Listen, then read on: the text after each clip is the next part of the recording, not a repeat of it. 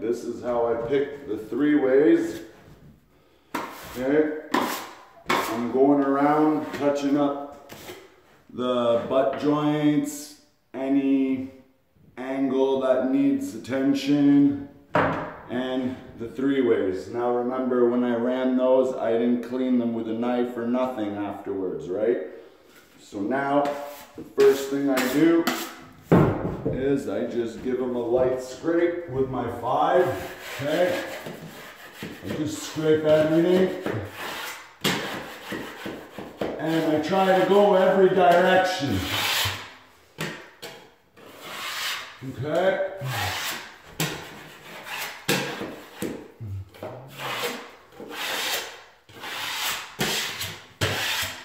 There you go.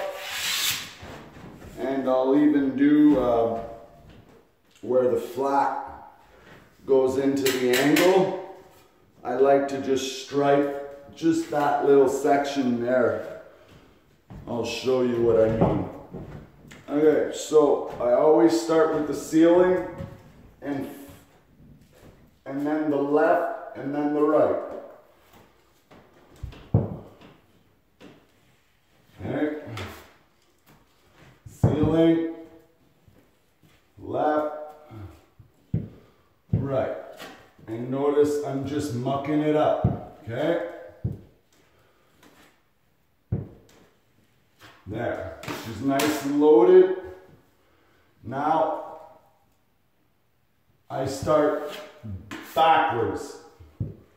And I just wipe all the edges. Now I can go into the corner. Okay, always start with the ceiling. So now I gotta wipe my edge again because I got like overlap, overspray. Okay, there you go. Now I'll wipe my edge again and go right into the corner. There you go.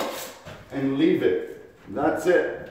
Okay, I don't even sponge them because it's all textured ceiling, right? So it's gonna get another quick skim with his 3-inch knife because he doesn't tape it because it's full of dust, right? Because if I was spraying it myself, I would tape it before I even start sanding.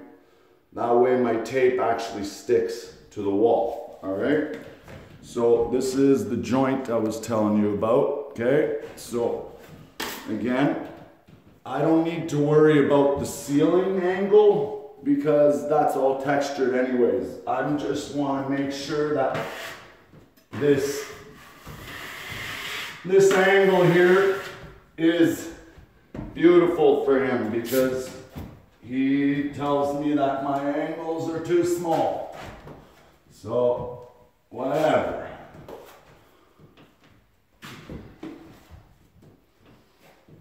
Okay? And now, this is the important part. When I'm wiping this, I'm putting my knife on an angle that doesn't shoot all the mud right into the other side.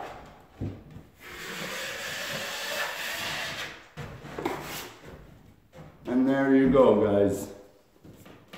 That's how I do the 3 ways and touch up the bad. And now I just work my way around the whole room. Have a good day.